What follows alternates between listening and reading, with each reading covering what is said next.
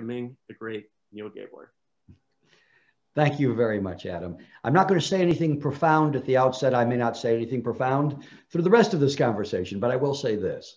I was profoundly grateful to be the Patrick Henry, Writing Fellow when I was there, and profoundly moved by the experience.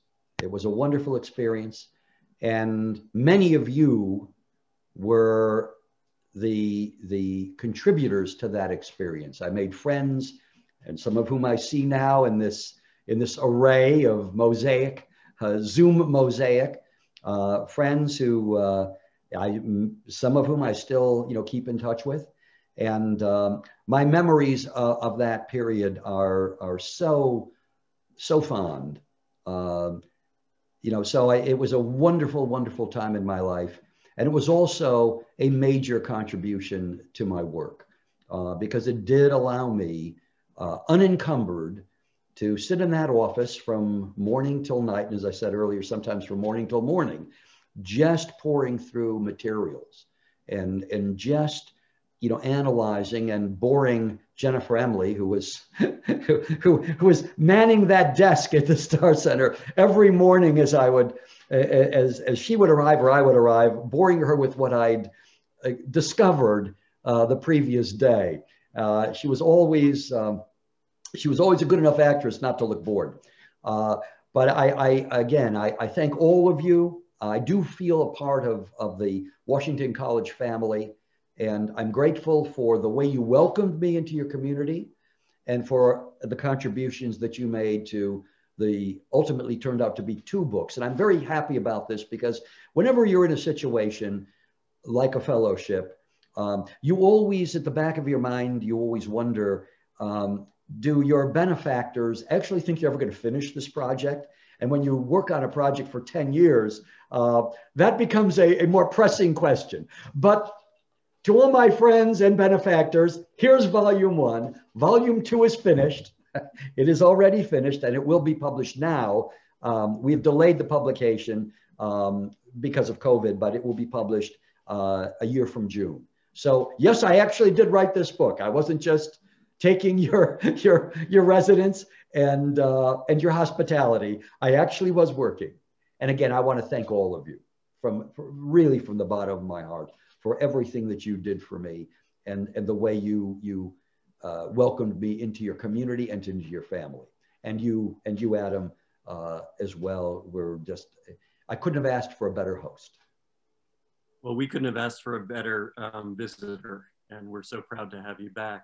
So I'm going to start the conversation with a pretty basic question, which is, who was Ted Kennedy and what drew you to him? And the reason I'm asking that question, so we have some students here with us tonight, and our students, some of them were in 2nd grade when Ted Kennedy died in 2009 and may have very few, if any, memories of him.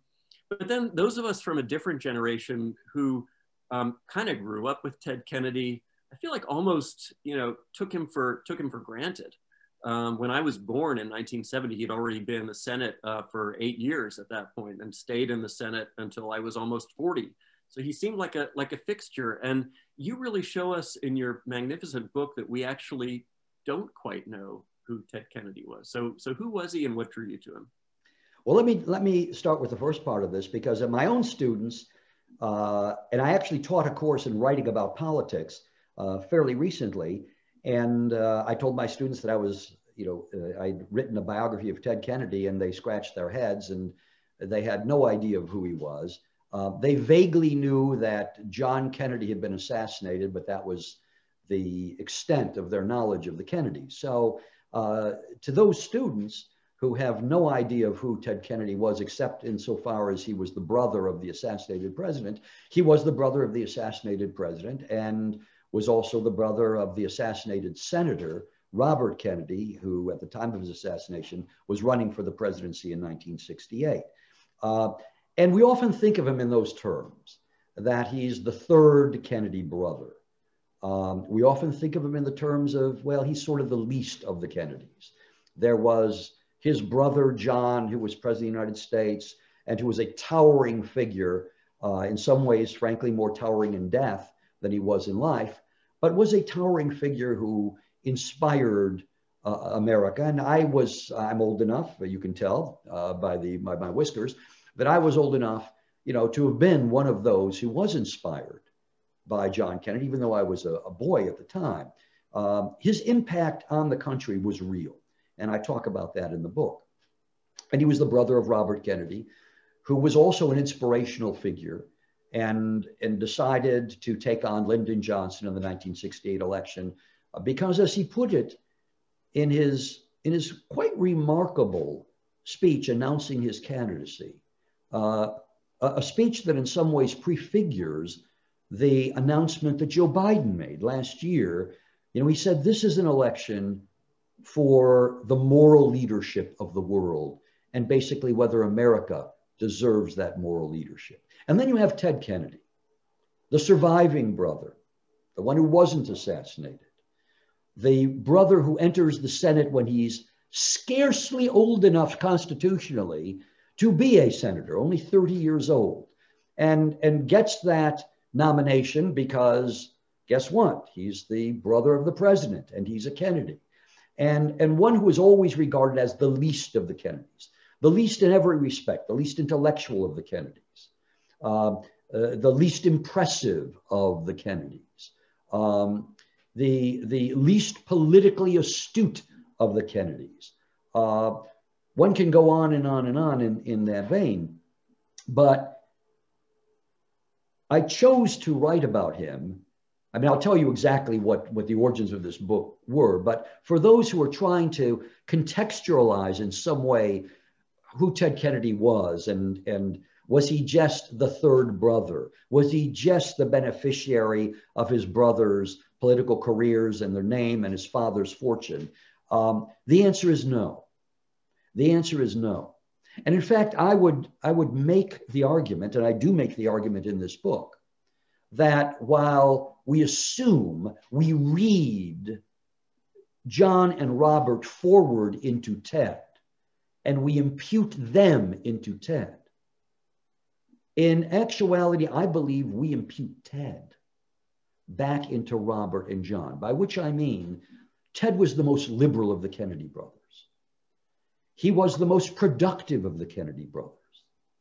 As a legislator, he was arguably, and I think it'd be hard to argue the other side of it, but I'm being charitable here, he was arguably the most successful senator in the history of the Senate, introducing some 2,500 pieces of legislation and passing some 700.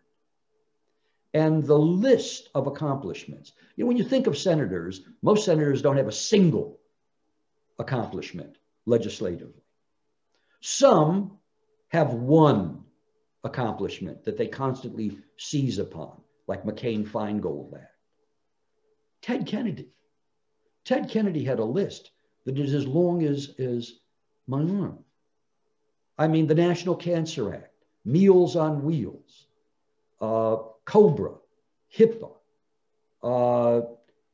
arguably the most important thing he'd done, which is the Children's Health Insurance Program, which gave health insurance to children whose parents were too wealthy to qualify for Medicaid, but too poor to really provide medical insurance. That program is still in existence, and tens of millions of children have benefited from it.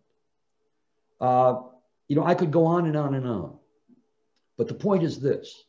This man, and I'm quoting here Bob Schieffer of CBS at the time of his death, this man probably affected more lives than any single American politician.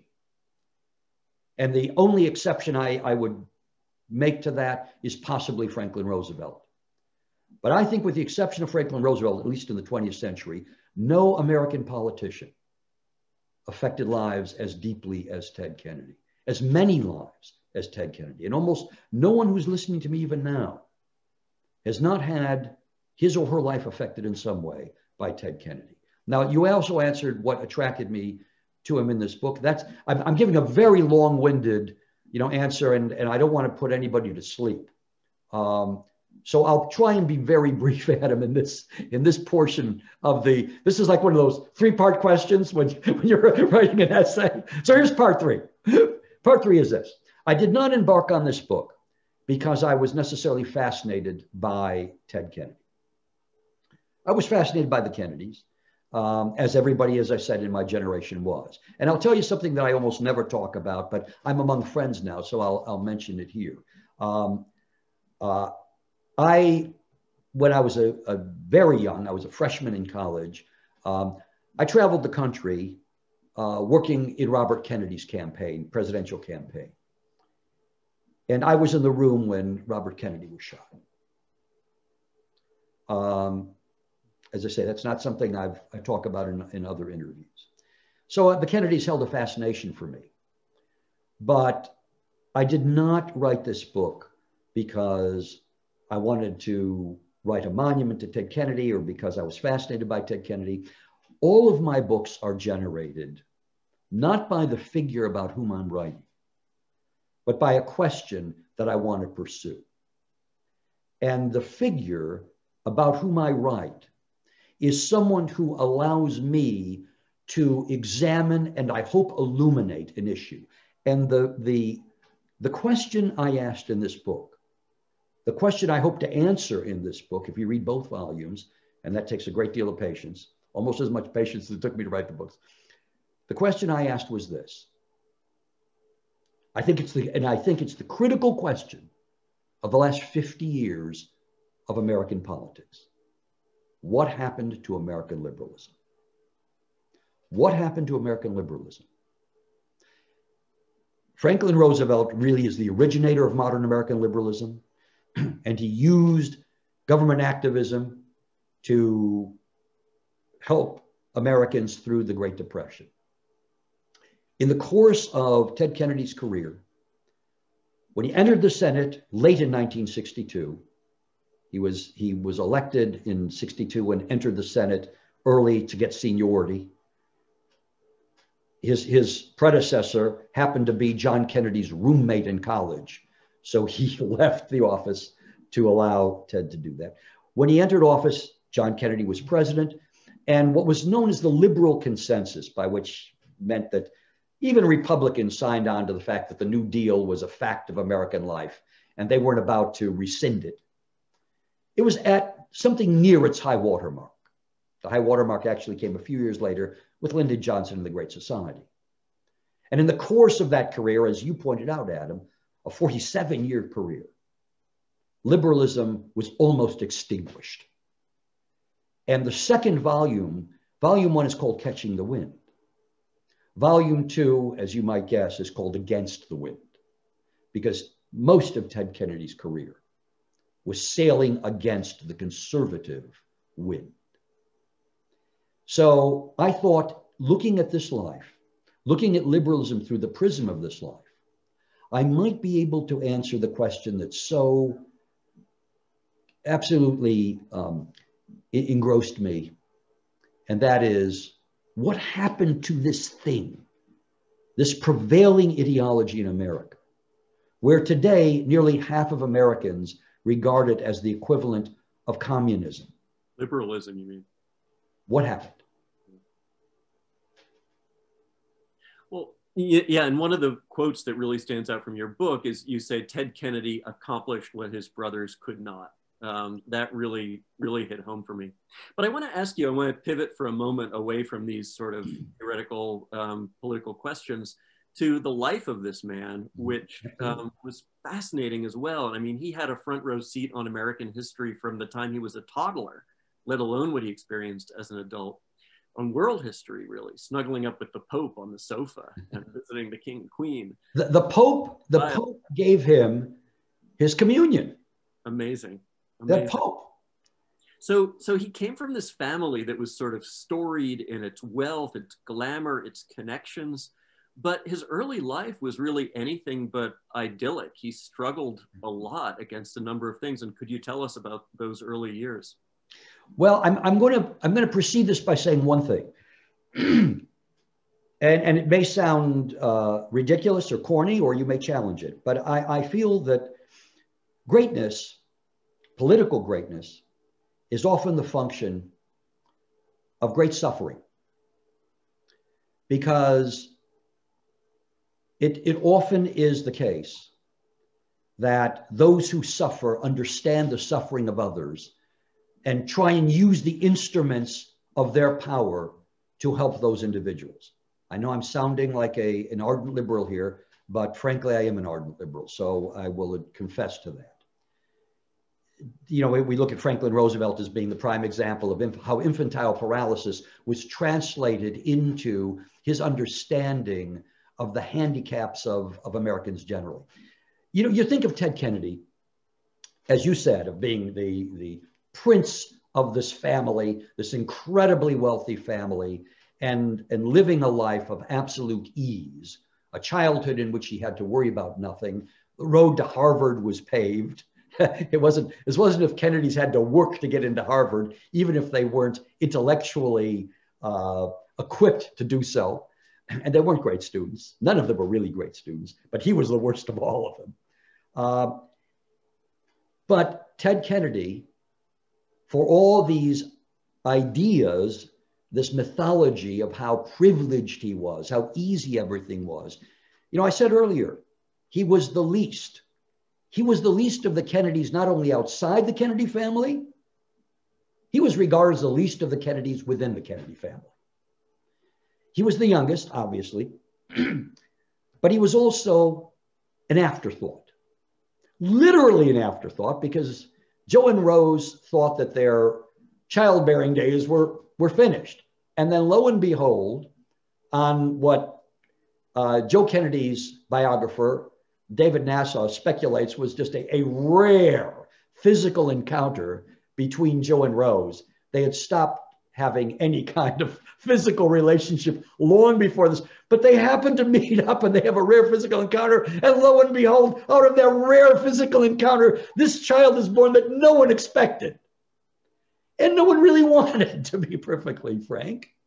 And Ted's childhood, in the much overworked term, is very Dickensian because he's left to his own devices. We think of Rose Kennedy as being this sort of doting and somewhat fey mother, you know, a character. That is, in my estimation, an absolute mischaracterization of who Rose Kennedy was. Rose Kennedy was an aesthete. Rose Kennedy was dedicated to aesthetics. The aesthetics of herself. No one bought more clothes than Rose Kennedy. And the aesthetics of her family. And she treated her family as if it were an aesthetic object. But while her dedication to the family was an aesthetic one, their teeth had to be brushed, they had to be neatly clothed, although John Kennedy was always disheveled. he violated those rules. While they had to be healthy, while they had to be vigorous, all of these things that we identify with the Kennedys were things that were not organic to the Kennedys. They were imposed upon them.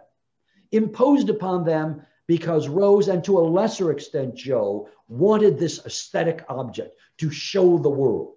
Partly, parenthetically, to show the world, not that the Kennedys were necessarily great, although they did want that, but to show the world that Irish Catholics could be great, which was an ongoing, festering resentment that the Kennedys carried with them, particularly Joe. You know, one could even say that his ambitions for his sons were a way to redress the humiliations that he felt he had suffered as an Irish Catholic. But Ted Kennedy, the least of the Kennedys, was kind of ignored. Rose went off into Europe and she would gallivant around the country. And it was interesting as well. Now imagine this. If Rose was at Hyannis, then Ted was at school in Hyannis. But in mid-season, Rose decided she wanted to go to Palm Beach. So what did she do? Hey, Ted, in the middle of the semester, come down to Palm Beach. And she'd be down to Palm Beach for a couple of months. And, well, then let's go back to Hyannis. Sometimes she was in Europe, so she deposited Ted at boarding school. He was at boarding school and he's a little kid. And there's one instance that I discuss in the book that Ted often talked about, where he was put in Portsmouth Prairie School with Bobby, because that's where Bobby was going to school. But the problem was that Ted was 4 years younger than every other student at the school. And that was a humiliation for him. But Rose didn't care.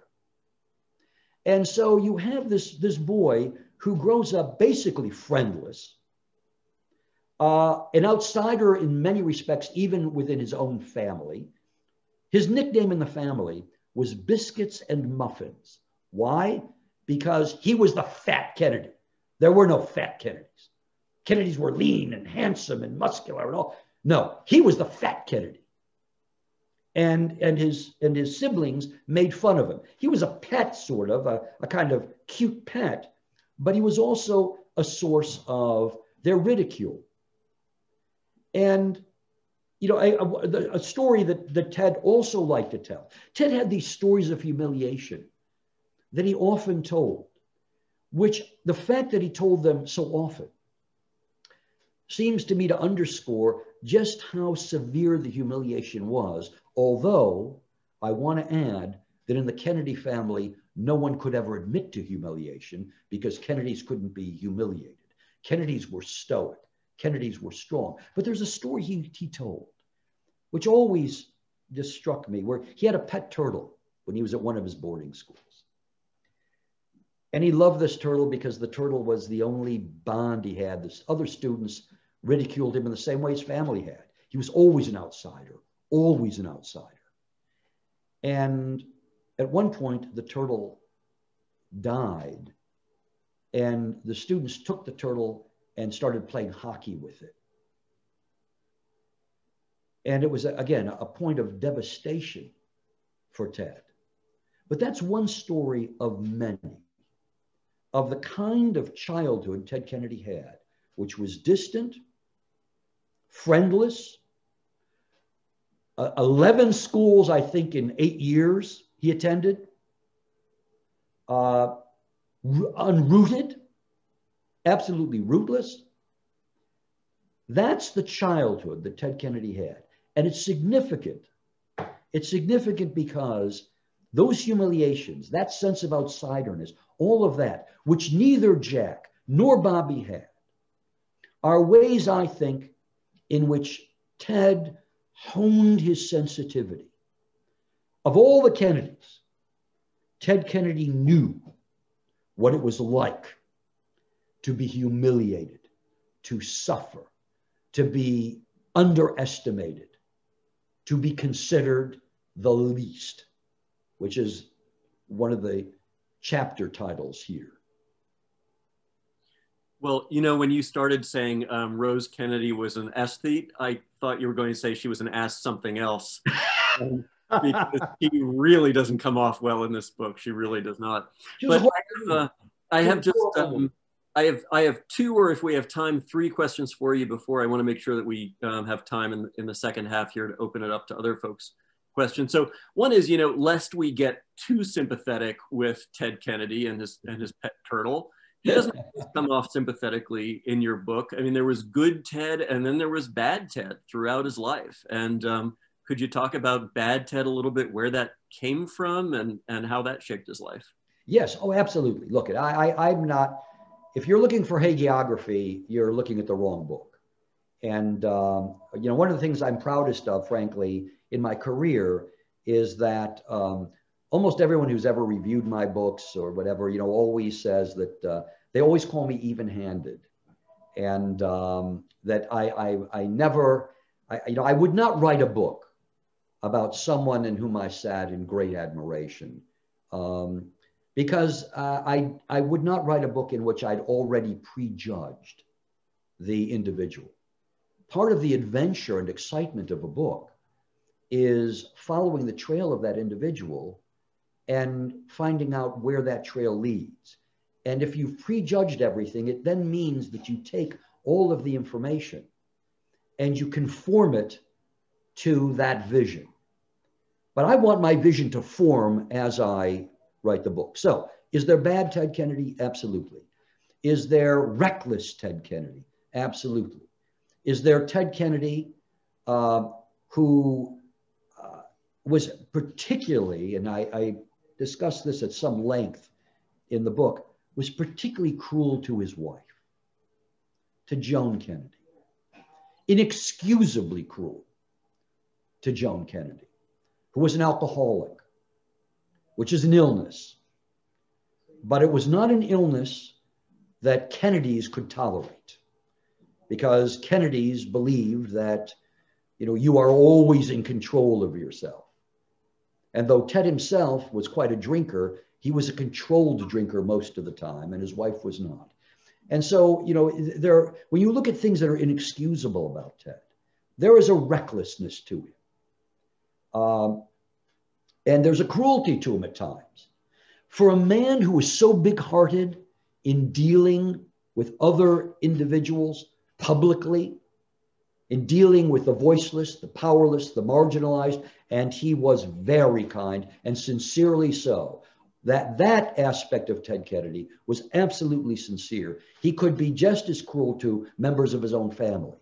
He was pretty cruel to his son Patrick, who suffered, as we know, from drug addiction and other issues.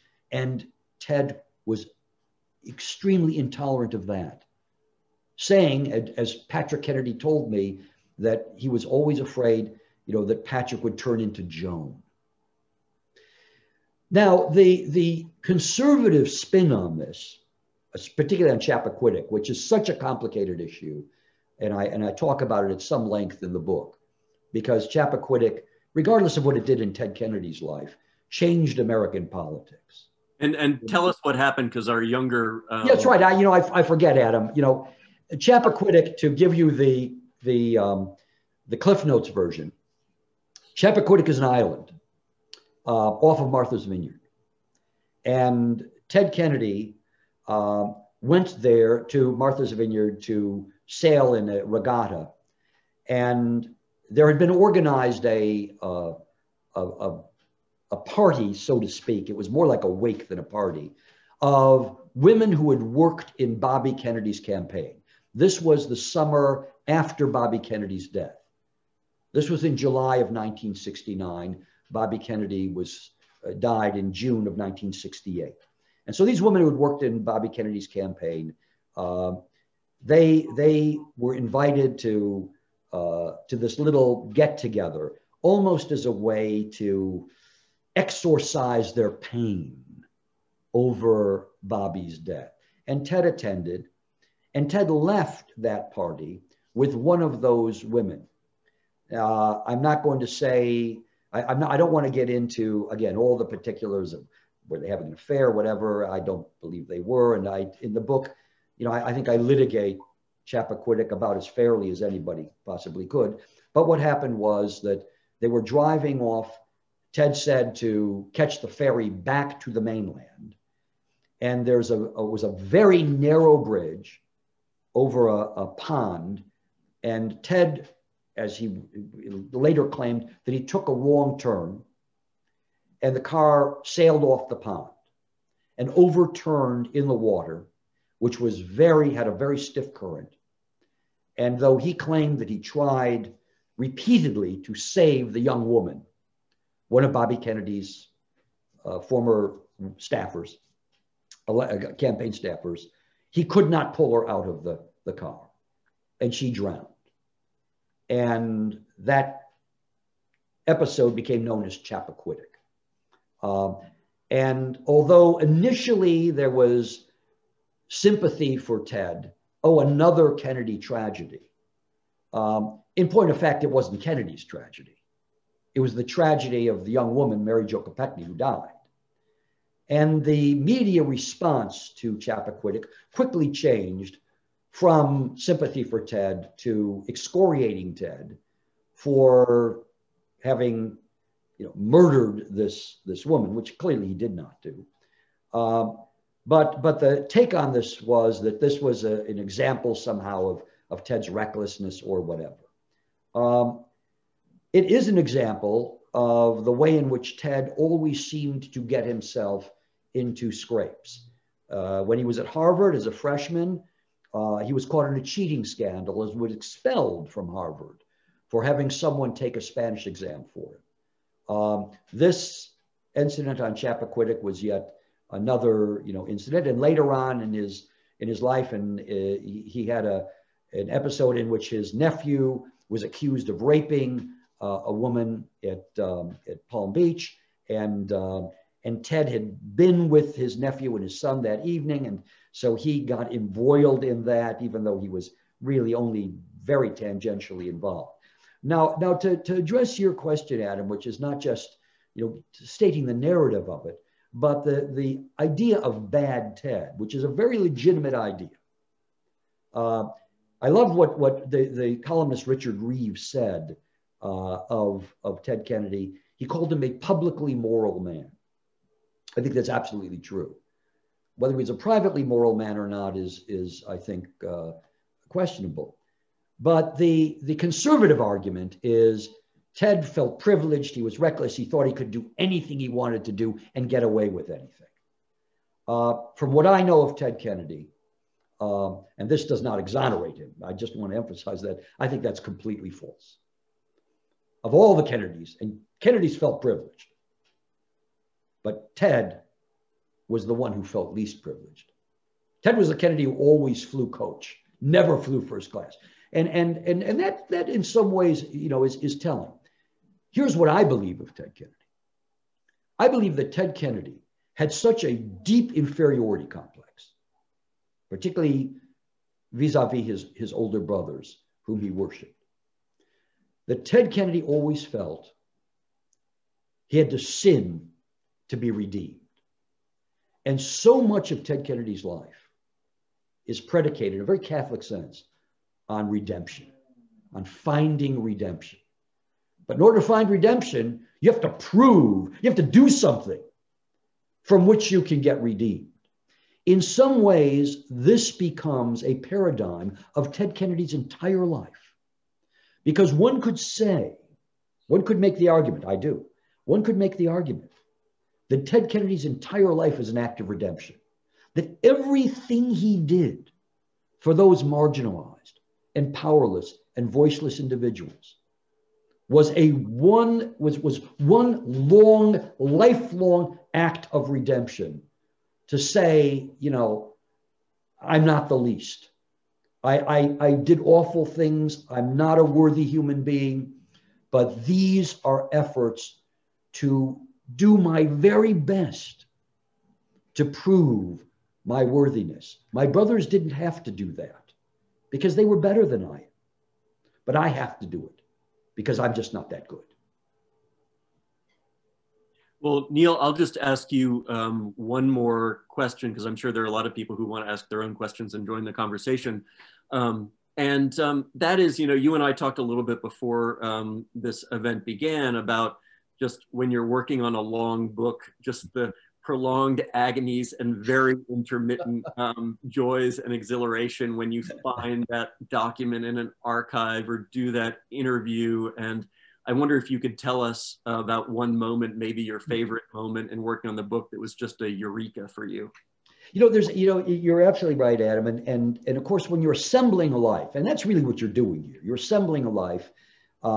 You could give anyone in this Zoom session the same pieces that I was given, and you would come up with a different assemblage than the one I came up with. So when we talk about definitive biography, there is really no such thing. What there is different assemblages. And so every time you're finding something, you say, oh my gosh, this shows me this, or this tells me this. And as you pointed out early on, and as I say explicitly in the book, the Ted Kennedy that I knew, the public Ted Kennedy, the kind of hail fellow, well met Ted Kennedy, a guy who loved to sing Sweet Adeline and all that stuff, is not the Ted Kennedy I discovered here. The Ted Kennedy I discovered as I went through this life was a much more melancholy and at times even maudlin man, a great fatalist. But I'm going to tell you a story now that was probably the most striking thing. It's a little long, but I'll do my best to cram it in. It's a piece of information I found. When Ted Kennedy, in the late 1980s and early 1990s, Ted was in the political wilderness because the Reagan years had marginalized him. And it basically eviscerated liberalism. The very thing to which Ted Kennedy had dedicated his life was virtually powerless. He couldn't do the things he wanted to do. And you'll notice, and this comes in volume 2, and I talk about it at great length. Volume 2, by the way, is longer than volume 1, so I'm warning you. but how Ted Kennedy during the Reagan years would seize on moral issues that he thought Reagan and the conservatives, would have a very difficult time challenging. But Ted was in the political wilderness, and he was also in a personal wilderness. His marriage to Joan had fallen apart.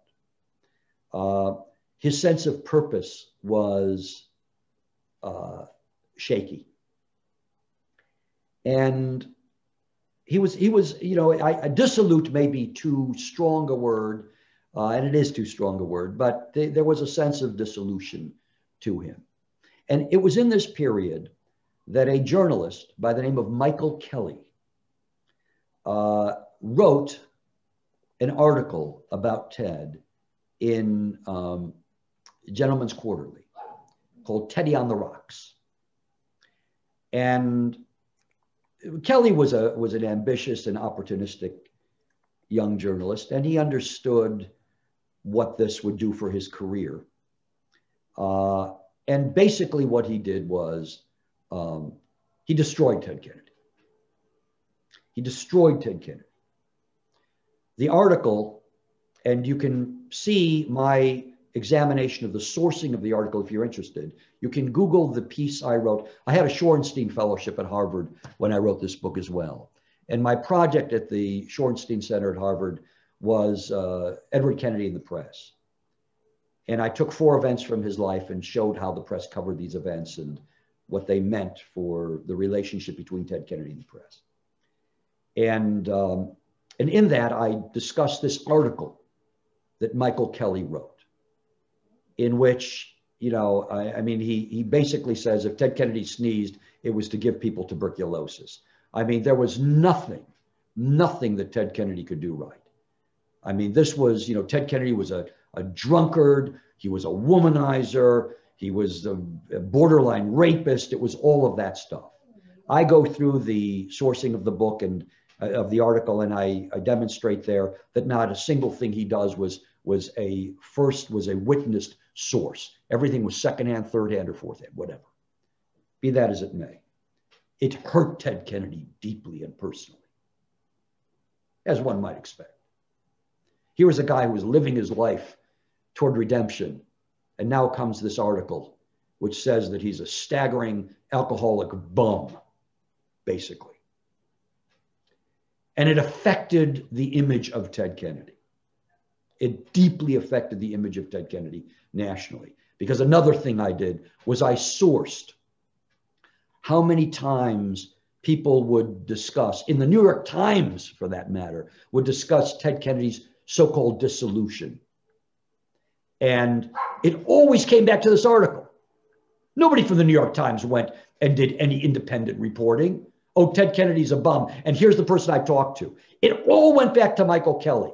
That article was the kind of Rosetta Stone, the Rosetta Stone of destroying Ted Kennedy. All right. Michael Kelly, for whom I have no fondness whatsoever. Michael Kelly was a cheerleader for the Iraq War, which Ted Kennedy fiercely opposed. By the way, Michael Kelly's career skyrocketed after this. He became an editor at the New Republic. He wrote for Atlantic. You know, I mean, he became a darling in the media, basically by eviscerating liberal figures. That's what he did. That was his stock in trade. So now it's the war in Iraq, and he likes that war, and he goes there to cover the war. In fairness to him, I mean, that's a somewhat honorable thing. If you love the war, you know, it's best to be there on the ground rather than love it from a distance, as so many others did. He goes there early in the war. I think it was April. And he's in a Humvee, and the Humvee comes under attack.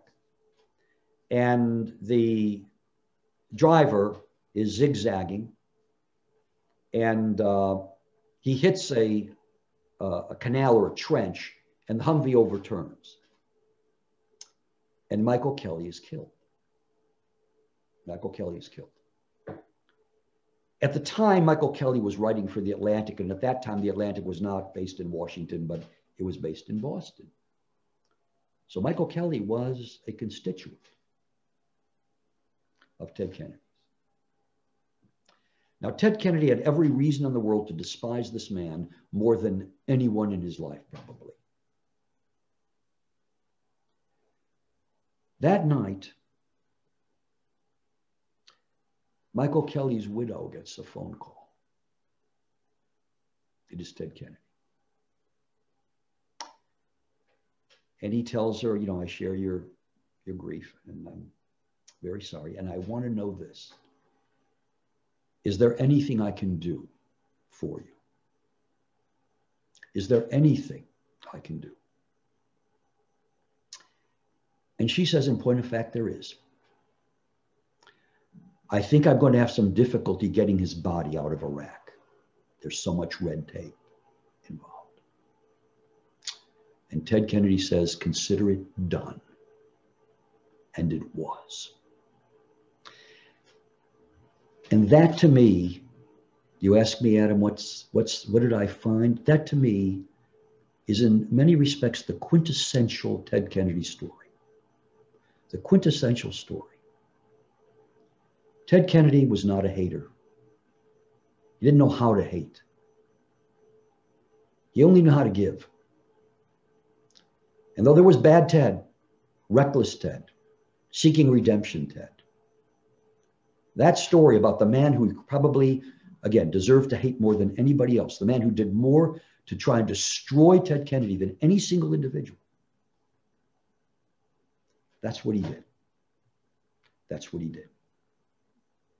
It's fascinating and a moving story that we can look forward to in the next volume. It's in volume 2. I've already given away, spoiler alert, it's in volume 2.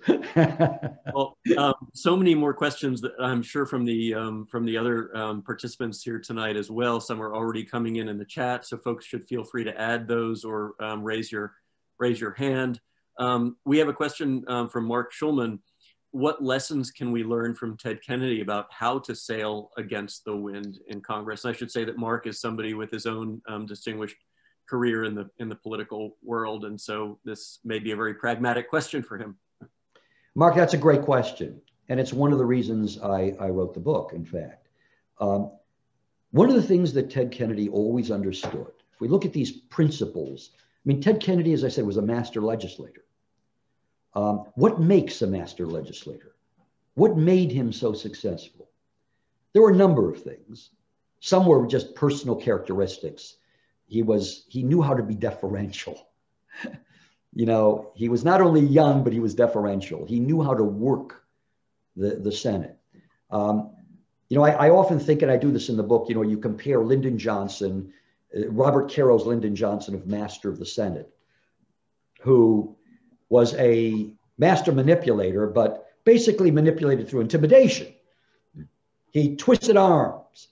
He you know, kind of faced you down. Ted Kennedy was no less a master of the Senate and did it for a lot longer than Lyndon Johnson. Lyndon Johnson was a master of the Senate for really a handful of years. But Ted Kennedy did it for, you know, 40 years. Ted Kennedy's style And this is something that, you know, I think resonates today with the current occupant of the White House, who himself has said that Ted Kennedy was a kind of mentor for him. But Ted Kennedy's style was, you don't intimidate. You try and understand. You know, you work with people and you ingratiate, not intimidate. And Ted was a great ingratiator. What made it even more powerful was that it was sincere. I mean, yes, it was a device, but he sincerely liked people. And he would always say, when he'd sit down with his staff and he'd work on a bill, he'd introduce a bill or was working on the introduction of a bill, he'd say, find me a Republican. It was always find me a Republican. And though it was a hell of a lot easier in those days, in fact, it's virtually impossible in these days. And I don't know how Ted would navigate this whole Senate now, but he'd sit down with that Republican. And I'll tell you a story because I love this story. The CHIP program, the Children's Health Insurance Program, was co-sponsored by Orrin Hatch, an ultra-conservative who believed in no government activism whatsoever. You couldn't get more conservative than Orrin Hatch. So how does Ted get Orrin Hatch to co-sponsor this? Well, I want to give you two examples. Again, this is in volume 2, but I think it's really instructive to your point, Mark. Number one, he said, what does Orrin Hatch want? Now, Orrin Hatch really doesn't care all that much about making sure that children get insurance. But you know what Orrin Hatch does? Orrin Hatch is a Mormon. He's from Utah. He hates smoking. He really hates smoking. So what does Ted Kennedy do? He goes to Orrin Hatch and he says, look, I've got this bill. And this is how I want to finance it. I want to finance it with a steep tax on cigarettes. Orrin Hatch says, now he warms to this idea. Oh, a steep tax on cigarettes that will discourage people from smoking. And we'll take that tax and we're going to funnel it in to funding this health insurance program. And then what else does he do? He had on his staff a man by the name of Nick Littlefield. And I saw Ted Widmer is here, and I know that Ted was a friend of Nick Littlefield's.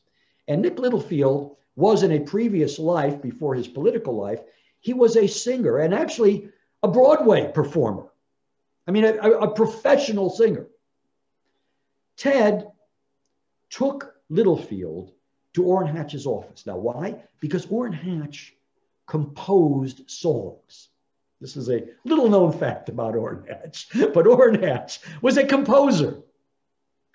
And what Ted would do is he would have Nick Littlefield learn an Orrin Hatch song.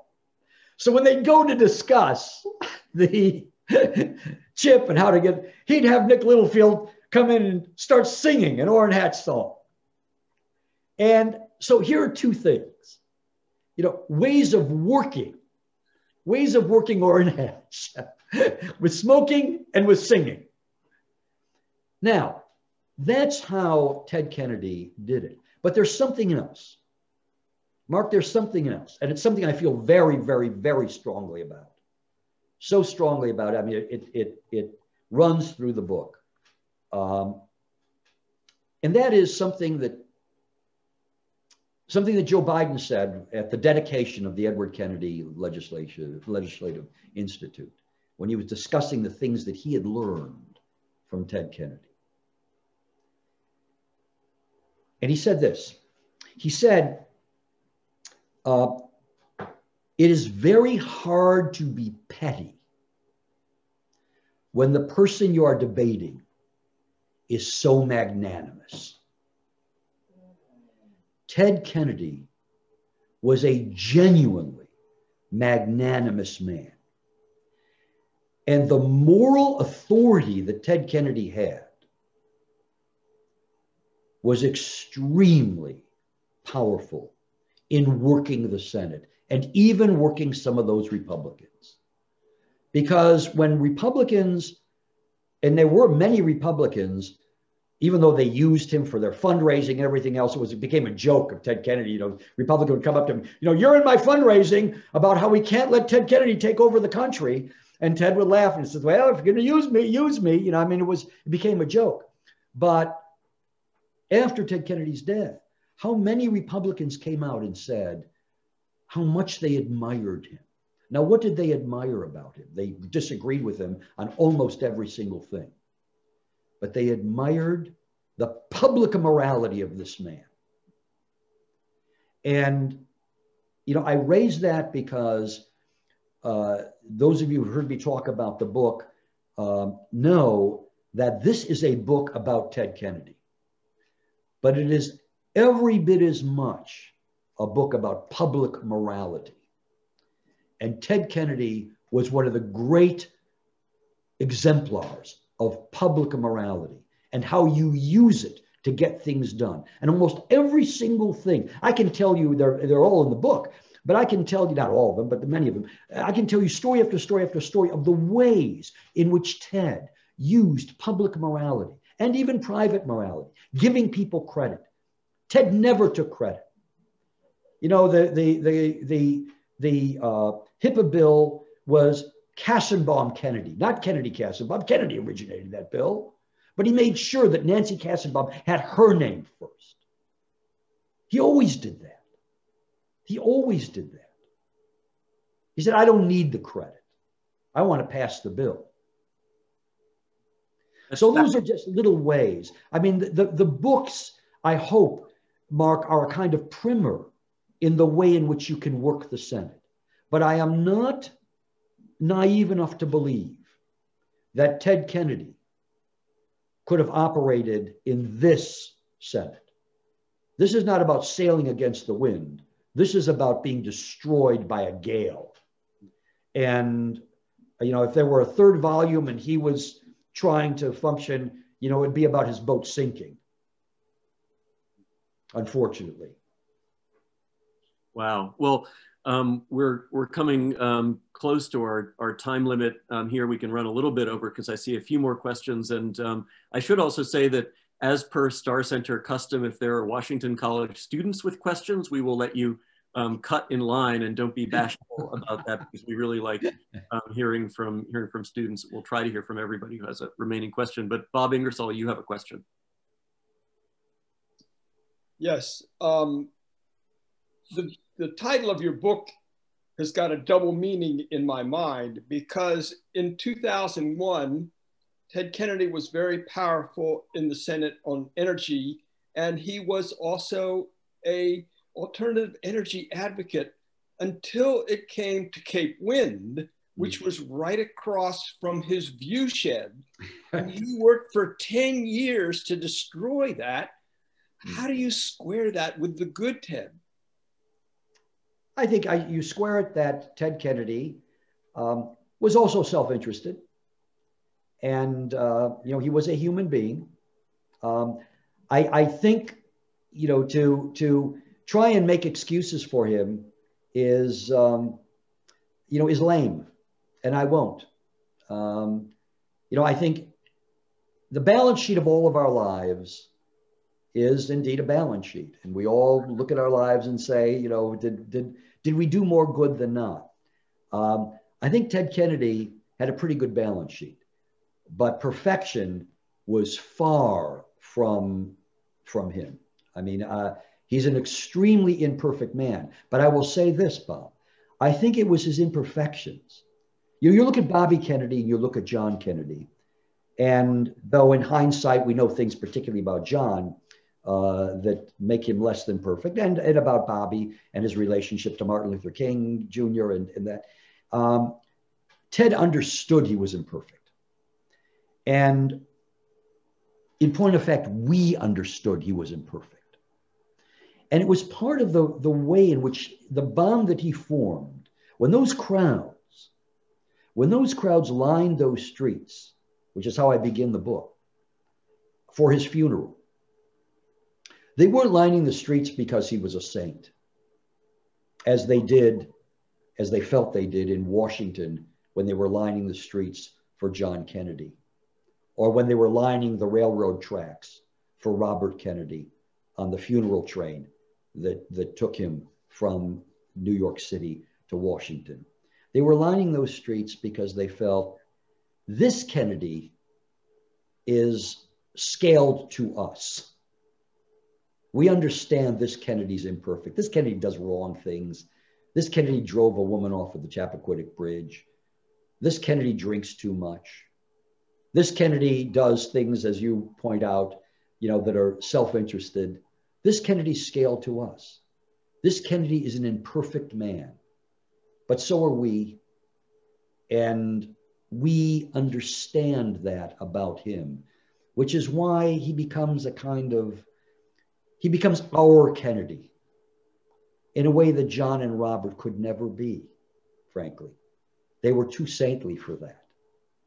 But this guy was no saint in almost all respects, except in the general political sense. We have a question from Jim Bogdan in Chestertown. How did Kennedy become such a powerful orator? He worked at it. And I'll tell you, I say that not glibly, but because Ted Kennedy had to work at everything. And it's one of the things that I think speaks to how he achieved even his legislative successes. Ted was not a natural except a natural politician. I mean, I know in Ted Widmer's book on John Kennedy's tapes, I think he says at one point he's the most natural politician in the family, and Joe Kennedy said the same thing about him. Ted, he said, is the most brilliant of my sons. I don't think he meant that in an intellectual sense, but I think he meant it he's the most brilliant politically of my sons. He really understands politics. But though he was a natural there, he was a natural in almost nothing else. He wasn't a natural legislatively. He wasn't a natural in mastering, the issues, but he worked so hard. And the story I tell in the book, I have a whole chapter on it. When Ted Kennedy, many of us forget this, and of course the students who are listening wouldn't even remember this because they can't forget it because they wouldn't remember it. But he was in a plane crash in 1964 that almost cost him his life. I mean, he broke his back. He came within an inch of losing his life. And one of our friends in Chesterton, Birch Bayh, whom I interviewed at length for this book, was the one who pulled Kennedy out of the wreckage because Birch Bayh, they were on their way to the Massachusetts Democratic State Convention, where Birch Bayh was going to be the keynote speaker.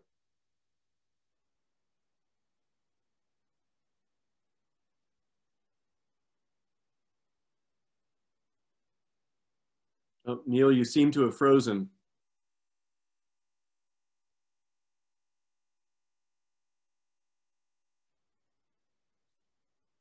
We may have lost Neal. Let's hang on for a moment and see if he can come back.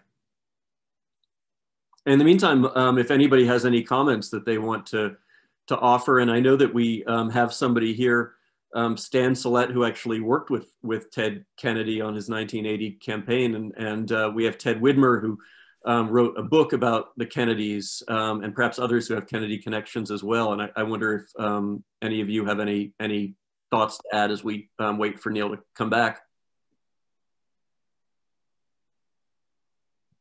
Well, I can't wait to hear the Birch Bayh story. And I mentioned him last week and how privileged I felt to get to know him. And you knew him very well, Adam.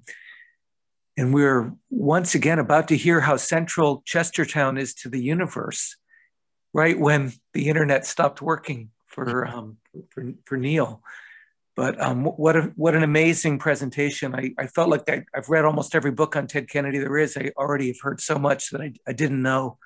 Can't wait to read the book. Thanks, Ted. And Ted, yeah, sorry, Stan, go ahead. I think I'd be interested in Neal Gabler's discussion of the three different Kennedys in terms of their campaign and campaign organizations, how they related to each other. You know, what was the 1980 campaign like from your front row seat? And you were the deputy campaign chair in 1980 for Ted Kennedy? I was a deputy finance chair. Finance chair. Well, being in a Kennedy campaign was like being in an archaeological dig, because there was a JFK layer of people around who felt that they had all the right to advise both the Bobby campaign people and the Teddy campaign people. And finally, when it came to Teddy, you had all these other advisors from previous Kennedy administrations or eras. And in my view, it's sort of an untold story of that dynamic, because it never went away. It was always present. I'd be interested in Neal's, whether he ran across this as part of his book. Neal mentioned my book and a line where I said JFK was the most natural politician of the three, but I think there are different kinds of political genius, and I think JFK was a natural executive. I'm not aware that he was the greatest senator, even though he wrote a book about being in the Senate, and Profiles in Courage is mostly about senators, maybe entirely about senators. But JFK was very good at running for office, and Ted Kennedy struggled. I volunteered in the 1980 campaign, but I remember that feeling of, there was the famous interview with Roger Mudd. He wasn't that good at saying why he wanted to run. And I found a tape when I was working on that book about 10 years ago that John F. Kennedy was at a dinner party in Georgetown and just poured out all of the reasons he wanted to be president, just to be in the center of everything. You know, he's like an older sibling, not the oldest, but wanted to be in the center of attention. And I think Ted was really a genius of legislation, as Neal was saying. And so they were each very natural, but in different spheres. And I think Bobby Kennedy was maybe a different kind of natural politician. He was way more comfortable with the marginalized peoples of America than John F. Kennedy ever would have been. And they really were a very diverse group of peoples, from poor whites in Appalachia, Mississippi, to Native Americans. He loved Native Americans. They couldn't do anything for him electorally. John F. Kennedy never would have spent as much time with Native Americans as Bobby Kennedy did. And I'm not sure Ted Kennedy would have either, because they represented no strength in the Senate. But Bobby Kennedy had a kind of visceral need to be around the marginalized peoples. He was almost more like a saint figure. I mean, he wasn't a saint, but a different kind of pure Democrat, connected to the people in a way that wasn't quite what Ted Kennedy was or what John F. Kennedy was. And it's really interesting to see the three siblings so different from each other. And Ted, I know that you're friends with some of the Kennedys, and you've played touch football at Hickory Hill, I think, or been around touch football at Hickory Hill, and been kind of in that charmed circle. And I wonder if, I'm not asking you to spill any tea on your friends in the family, but I wonder what you saw. You know, Neal talked about his relationship with his family in his early years. I wonder what you saw of his relationship with especially the younger Kennedys and the Kennedys who were entering politics towards the end of his life.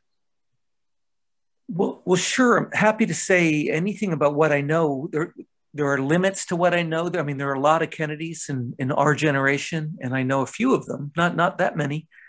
I know one of the younger sons of Robert Kennedy. His name is Max Kennedy. I know him extremely well. He's a very close friend. Most of the other siblings, I don't know well, although I got to know Kathleen when I lived in Chestertown, and she was Lieutenant Governor of Maryland. I remember getting to know her, and she's great. But I think one thing that is important about Ted Kennedy is that he really took seriously his job as an uncle. And so the family was devastated, of course, by the loss of JFK and RFK. I think Neal's coming back, but Ted Kennedy really stepped up as an uncle to all of these fatherless young children. A lot of them were boys. They were kind of, wild boys growing up, and they'd all sort of get dropped off at Hyannisport. And he was a really good role model, I think. I mean, I know they all looked up to him a lot, and that was a big job, to be kind of fill in father for 15 people. But I know they all really revered him all the way into their own adulthood, and now they're all parents themselves. I apologize. As you can tell, my Wi-Fi went out in mid-sentence. I was talking about how hard Ted Kennedy worked, and my point was that just to pick up, during his convalescence from his plane accident, his 6-month convalescence, what he decided to do was to invite Harvard professors to his hospital room. He didn't have to do this, but he invited Harvard professors to his hospital room to tutor him on the major issues, so that when he returned to the Senate, he would be a better informed and better senator. And I interviewed John Podesta for the book, who most of you, well, the students wouldn't know this, but he was at one time, chief of staff for Bill Clinton, and was a major political operative. And he told me that when Kennedy would come in to talk with Clinton and try and get Clinton support for a bill or whatever, the fascinating thing was he would come in with a thick bill, thick piece of legislation, and he knew every paragraph. He knew everything. He had a photographic memory. He did become a master.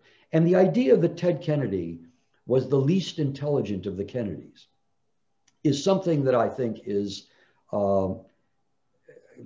just absurd, because Kennedy worked so hard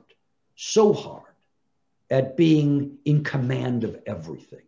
And that also includes oration, because Ted Kennedy was not a natural orator, and he had some problems. In fact, he actually went to a speech therapist, as I describe it in the book, because he wasn't always fluid, but he worked at it and worked at it and worked at it, so that he became an extraordinary orator. I think we're probably running up against the end of our session here. Stan, it looks like you had something to say if it's quick. Yeah, quick. Remark about Kennedy's fear, or the fear of others around him, that he would be the third Kennedy to be assassinated.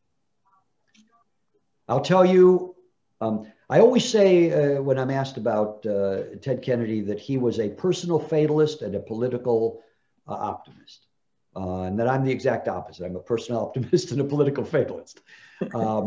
But he was certain. He was certain that he was going to be assassinated. Exactly. Absolutely certain.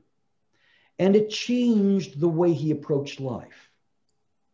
Because he was such a fatalist, he thought, well, I've got limited time. Thankfully, it turned out he didn't. I got limited time. I've got to work harder. I've got to do more. I've got to cram it all in. I'm going to get shot. I'm going to be, there's somebody who's going to say, I'm going to get the third one. And it so pervaded his life, this notion that he was going to die. He talked about it a fair amount among his intimates. Obviously, he could never talk about it in his family, because his family was certain he was going to die. It was one of the reasons why he'd come to the brink of announcing for the presidency. And this happened several times. It was almost a quadrennial right. Ted Kennedy going up to the very threshold of a candidacy and then pulling back, because his family was certain, were he to run, he would be assassinated. But he was certain of it. He was absolutely certain of it. And again, there's a fatalism. There's a darkness to Ted Kennedy. There's a melancholy to him that is not the Ted Kennedy that he presented to the public, certainly. And it's not the Ted Kennedy that most journalists presented to the public. But it's a Ted Kennedy who emerges in my book, because you can't understand Ted Kennedy without understanding that insecurity, that inferiority complex, that need for redemption, that sense of fatalism. It's so deep in his bones that, again, it pervades everything in his life. Yes. Yeah.